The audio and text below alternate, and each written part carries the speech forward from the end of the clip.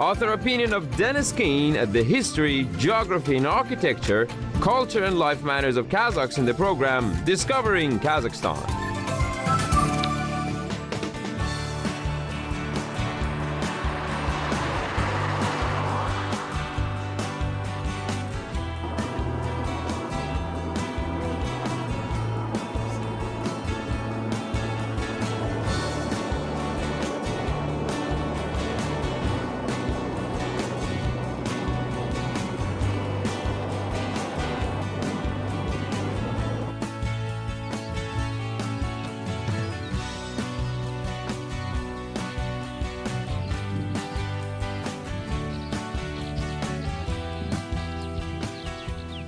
Salam, привет, and hello.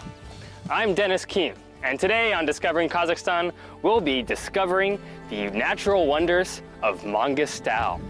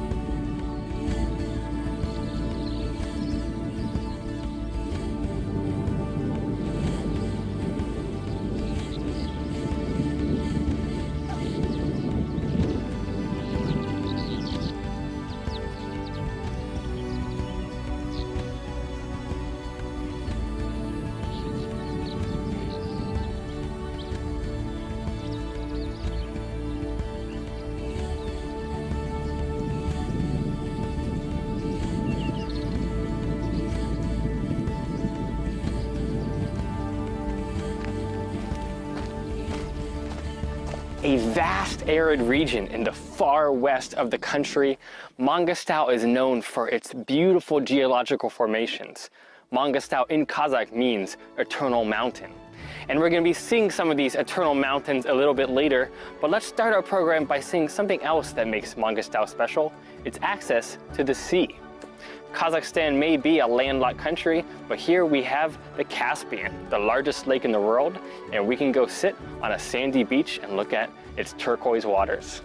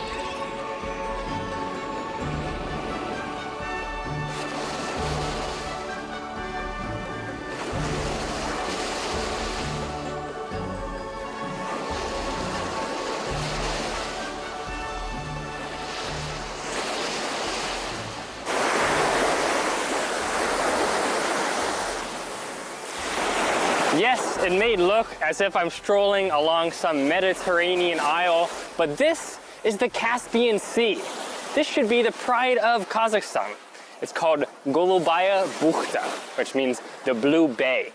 If you go across the sea over to Azerbaijan, there's some kind of pollution sometimes on the beach, and other beaches in Kazakhstan can be cliffy or rocky. But this one has amazing sand and seashells, and it's a beautiful place to walk and enjoy the sounds of the surf.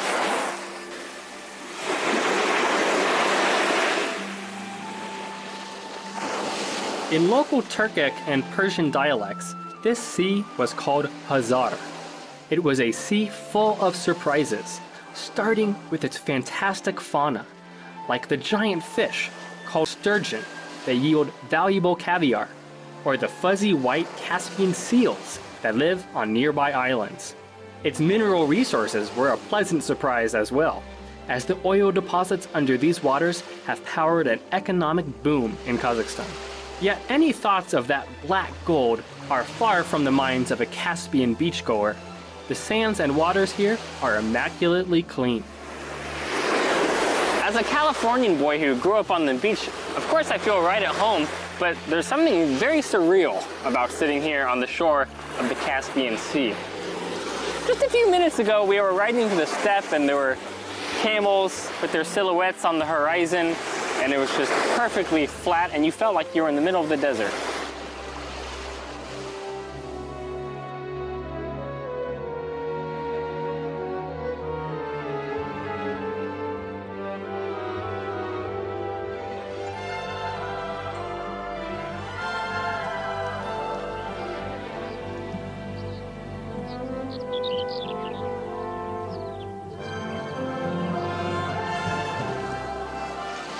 And now we're here right next to this beautiful turquoise body of water. But what's even stranger is that there's nobody else here but me. If you were to go to a beach like this in California, it would be full of people with umbrellas and towels laid out, and you'd have to fight for space. But there's nobody here at all. Kazakhs these days would rather hop on a plane and go to Turkey or Dubai for a beach holiday. But I say they should stay in Kazakhstan and enjoy the natural wonders that they have, just like this place, Golubaya Bukhta. The Caspian has become the pride of Western Kazakhstan, with more and more tourists every year coming to the sea. The usual tourist resorts have popped up, but what's remarkable is just how unspoiled so much of the coast is here. For most of the hundreds of miles of coastline, there are no reggae clubs, no colored cocktail straws in the waters, no hawkers pushing cheap souvenirs. Instead, it's you and the water, a kind of platonic ideal of what a beach can and should be. The water is cold, but not too cold. The sand hot, but not too hot. It feels as if you're on the sandy beach of a tourist brochure for a tourist trap.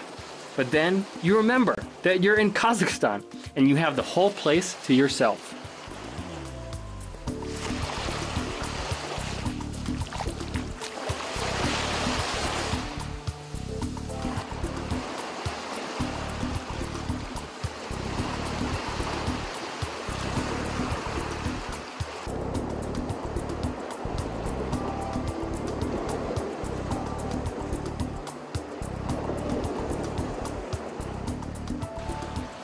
Golubaya Bukhta. Locals repeat the name as if it were some mystical land. Many lifelong Oktau citizens we found admit that they've never been here, despite the short drive. The path here, for now, is inconspicuously marked, and I wouldn't be surprised if many people would like to keep this place a secret. After all, there's really nothing like this anywhere else in the country.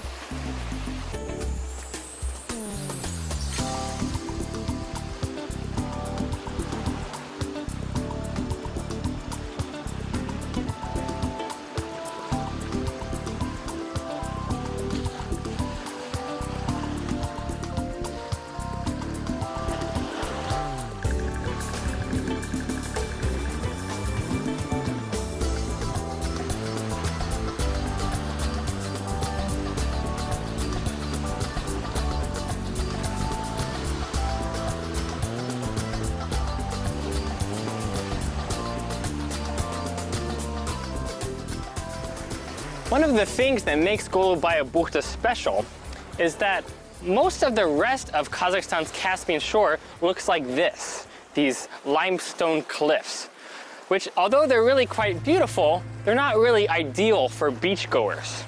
But at this one special spot along the Caspian coast, the cliffs give way to the beautiful sands of this special bay.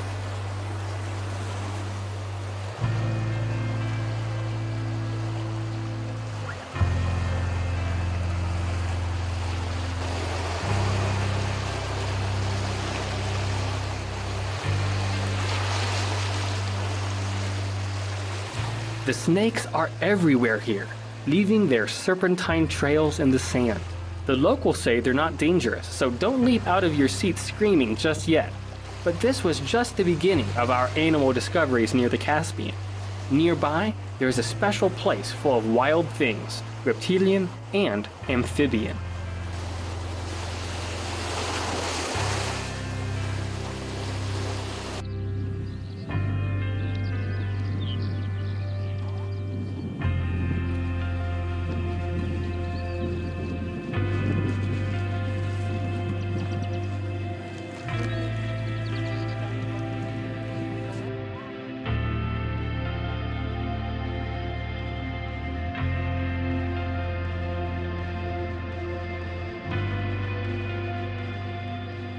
From the Caspian, this long gorge runs up into this dead end where we find this beautiful deep little pond called Lake Saura.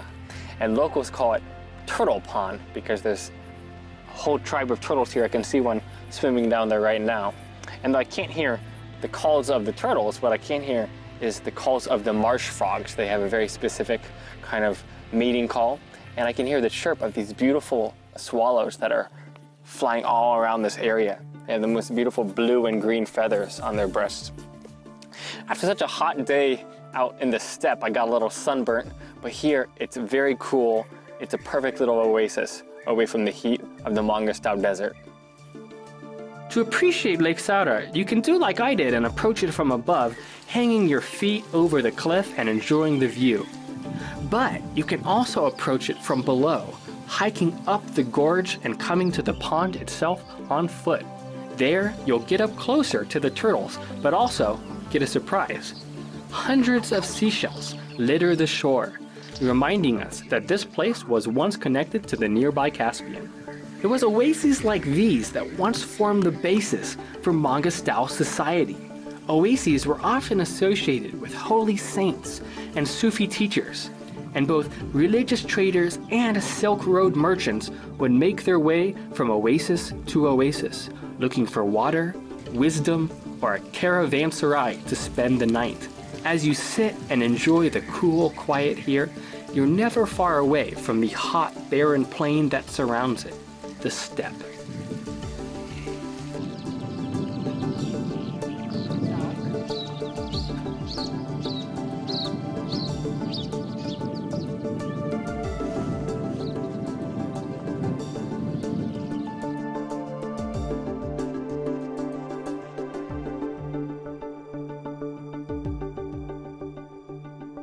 This is the defining landscape of Kazakhstan, the vast Eurasian steppe.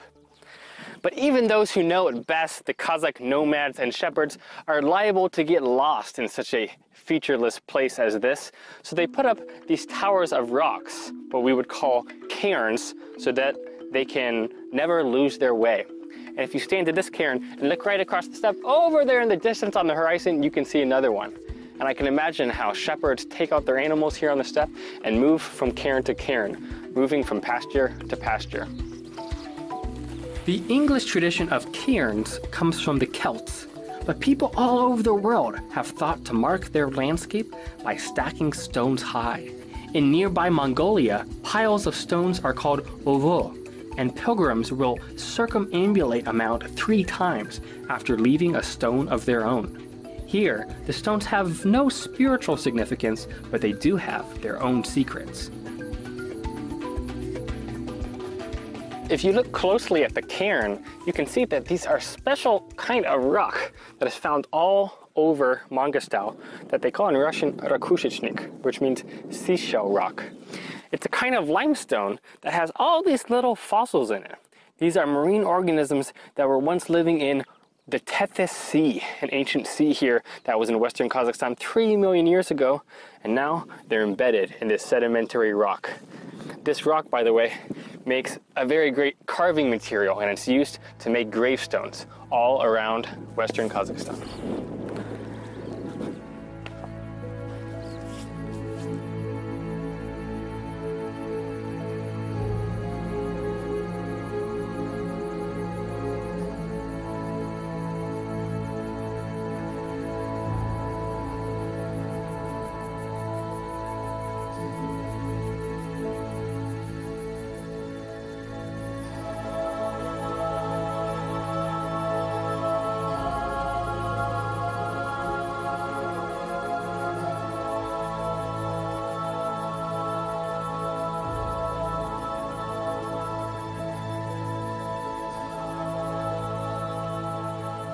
Imagine that the entire ground here is made of this special seashell rock. For miles around, millions of fossils sleep under our feet. The material world of Mangustao's nomads was defined by this stuff, from gravestones to winter shelters. And nowadays, it's used as a cladding material for modern homes as far away as the former capital of Almaty. There, Mangustau Rakushishnik has always been a great brand name, a beautiful pinkish stone that has undeniable character.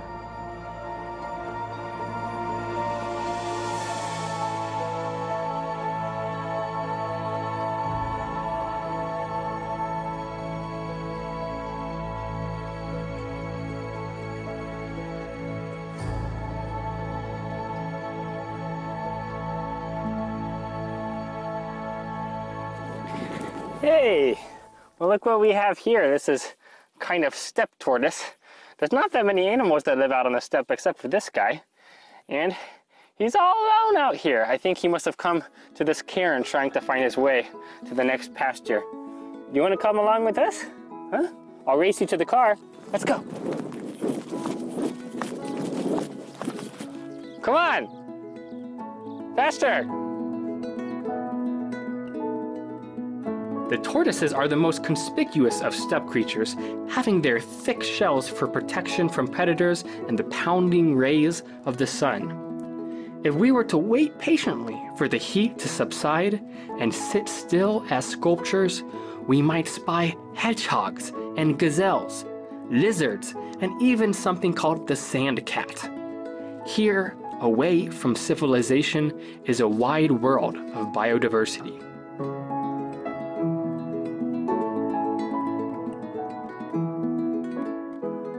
If there's any animal that's emblematic of that great trade route, the Silk Road, it is the camel. And though traders may not be coming through on camel caravans anymore, they prefer the big semi-trucks, camels are still kept for their milk. They ferment the milk to make a special product called shobat. Kazakhstan is special. In Mangustau, you can find two different kinds of camels. You can find the two-humped Bactrian camels and the one-humped dromedary, one of the only places in the world where these two species coexist. The camel's milk my new friends would produce is considered by Kazakhs to be a kind of traditional medicine, having cleansing properties. With their considerable slobber and startling sounds, they may seem intimidating to the uninitiated, but milking a camel is actually a cinch. You don't even have to sit down because they're so tall. Mangustau's camel's milk, whether fermented or otherwise, is bragged about by Mangustauians for its bouquet of grassy flavors, lent from this special local assortment of desert herbs. Shubat elsewhere can be watery, they say, but not here. Here, it's rich and full of nuance. The steppe in a bottle, like liquid landscape.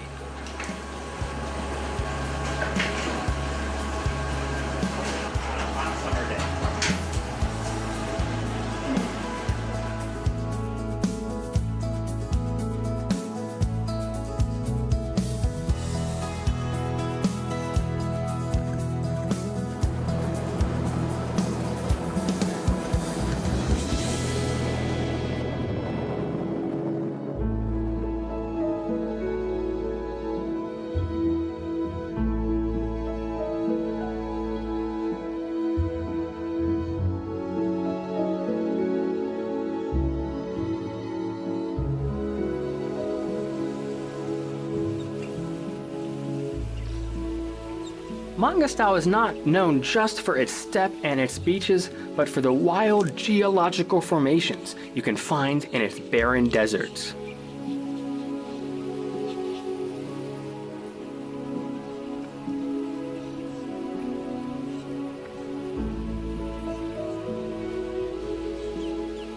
One feature, the Karakia Depression, was once known throughout the Soviet Union because it was the lowest point in the massive territory of that former state. Now it's the lowest point in Kazakhstan, and it draws visitors not just for its statistical appeal, but for its otherworldly appearance. It's funny to think that in this parched landscape, all of this once was underwater.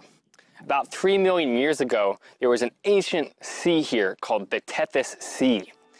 Though as the tectonic plates shifted and the continents moved apart, the sea disappeared, and instead we're left with these beautiful rock formations, many of which are embedded with ancient fossils.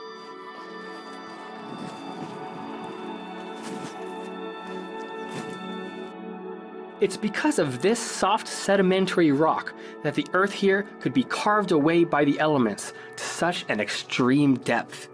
Millennia of wind and water passing over these stones have created the stunning landscape that we see today.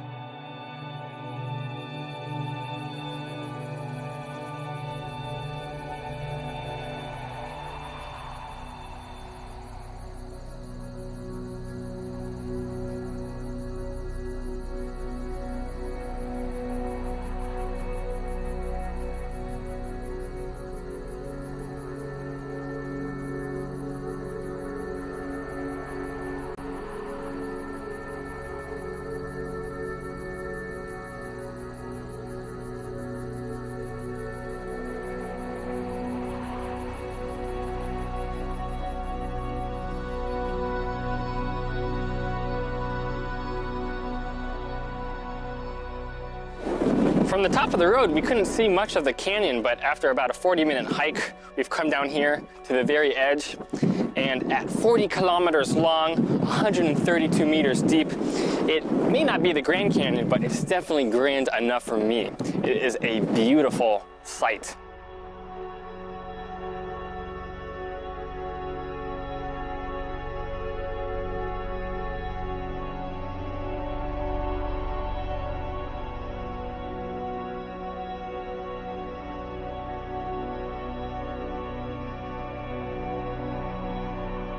Well, the rest of the landscape around here is quite barren. The canyon itself is something of an oasis. Down there you can find Cossack foxes and a kind of sheep called mouflon.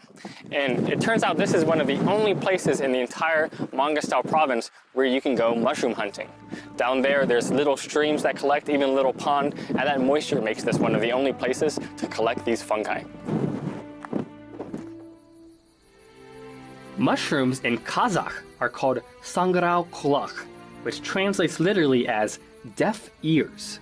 Nomads rarely ate these ears of the earth, but modern-day scavengers of different nationalities are drawn to places like this to hunt for shrooms. It's not all they hunt for. People enter this unique world in search of herbal grasses that have been used for Kazakh traditional medicine for centuries. The steppe absolutely smells of sagebrush and fragrant plants that Kazakhs knew by scent alone.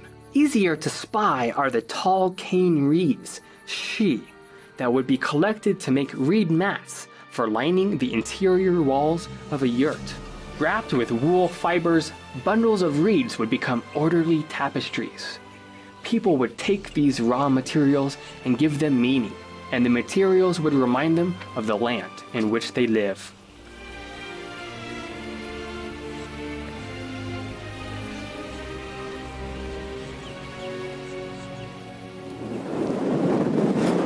The vegetation here is mostly low and shrubby, but the most tree-like thing that you can find is called saksawul. And you'll see this hardy kind of bush growing all over Kazakhstan, and it's famous for being a great firewood that's used to make barbecue. So they put little pieces of meat on a skewer, call it shashlik, cook it over this kind of bush here, and they say that this wood gives a very specific taste that makes the shashlik like no other.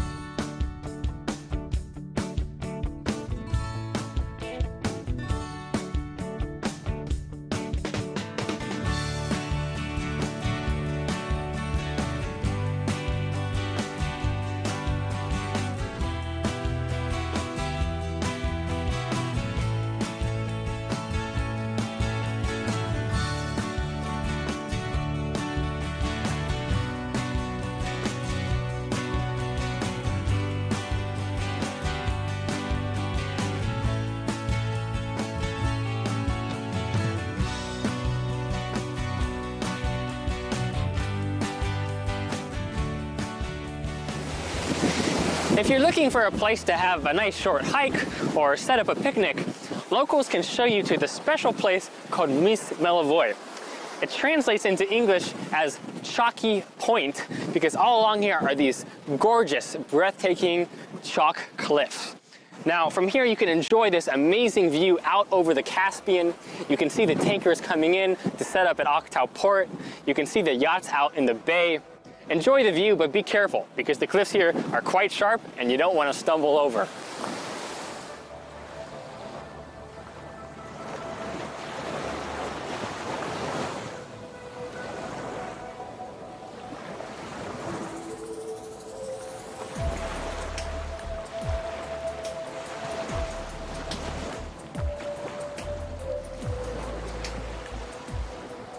It's certainly a challenge to keep away from the edge because the exciting sound of the surf beckons from down below. You can carefully get close and watch the waves, imagining how the power of the moon and tides have challenged these cliffs for eons, the salty sea foam slowly wearing away at the chalk. Like the limestone, these relatively soft materials make for stunning vistas as the elements sculpt the land's end with subtle beauty.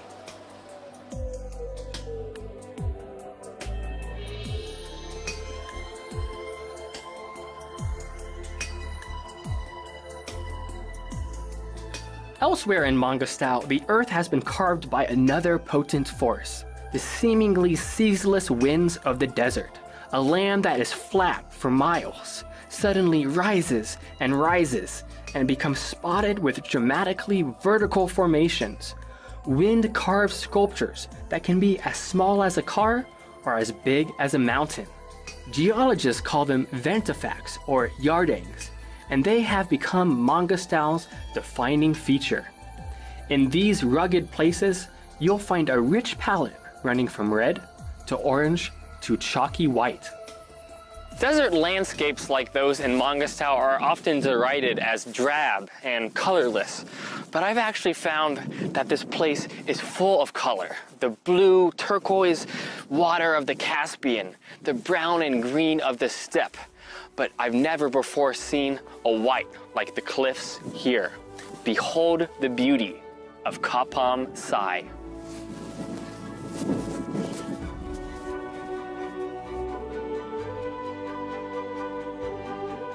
They say that this canyon is named after a famous local warrior named Kapam Batur, who practiced the Sufi Islam that was popular in his day.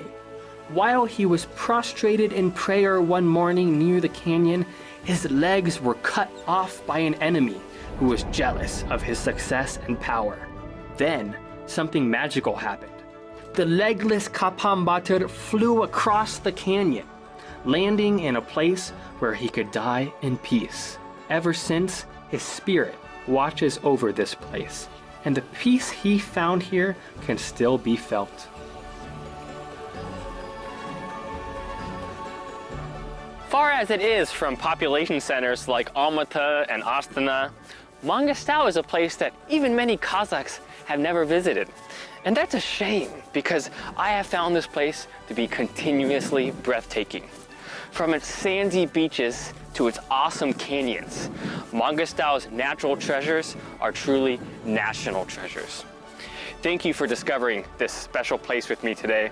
Until next time, Saubol, Paka, and goodbye.